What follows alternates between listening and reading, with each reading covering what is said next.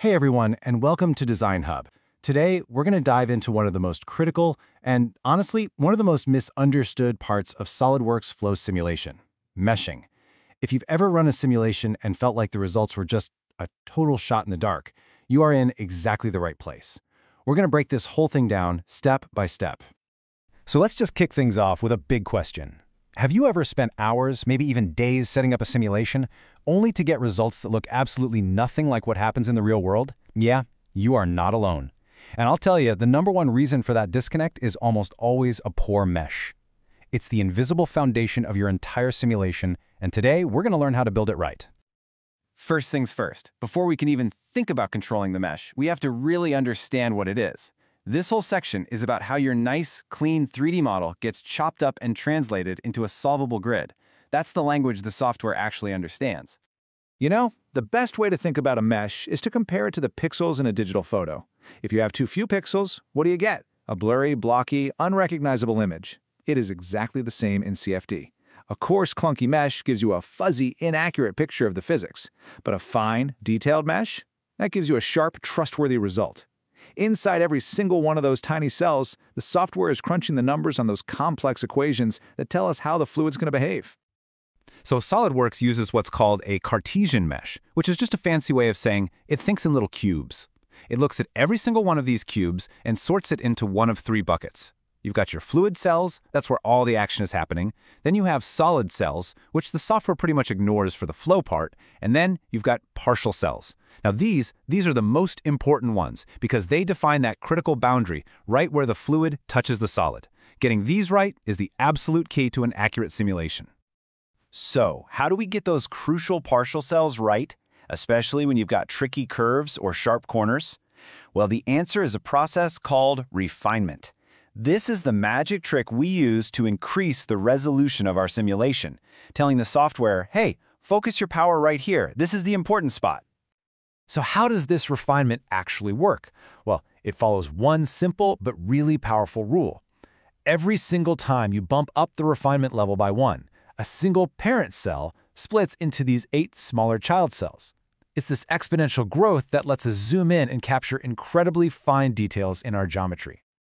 But there is a limit. SOLIDWORKS lets you go up to a maximum of 7 refinement levels. And since each level multiplies the cell count by 8, you can see how this quickly becomes a really critical balancing act. You need enough refinement to get the right answer, but not so much that your computer just grinds to a halt for a week. And that brings us to the first really big choice you have to make every time you set up a study. Are you going to let the software do the driving with automatic meshing, or are you going to grab the steering wheel and take full control with a manual mesh? Look, automatic mesh is fantastic for getting a quick first look. It's fast, it gives you a ballpark idea of the flow, and it's perfect for early design checks.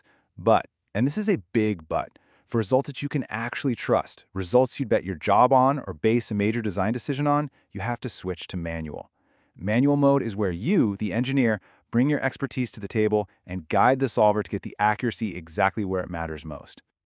Okay, so if manual meshing is the ultimate goal, how do we do it efficiently without just getting lost in a sea of settings? Well, the pros use a simple, repeatable workflow. Think of it as a proven path that takes you from a broad, kind of fuzzy look to a finely tuned, highly accurate analysis. This course-defined strategy is everything. You start simple, get a baseline result, and then you systematically add complexity where it's needed. This method saves a ton of time. It stops you from accidentally creating a billion-cell mesh on your first go, and it makes sure you only spend that precious computational power where it's actually going to improve your answer. Now, creating a beautiful mesh is one thing, but how do you prove that it's good enough? How do you know when you can finally stop refining and trust the numbers? We need a process to validate our work, to make sure our results are totally trustworthy.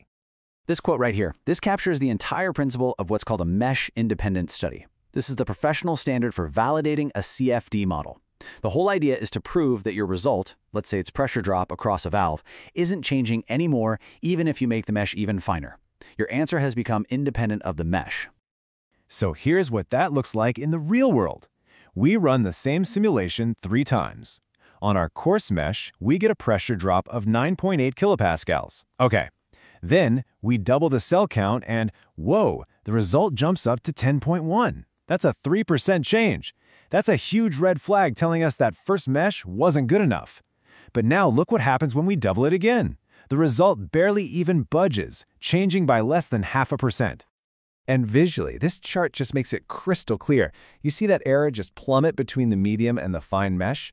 That tiny change is the signal we've been waiting for. It tells us our solution is stabilized, it's converged. We can now trust this result and be confident that just adding more cells would be a total waste of time and computer power.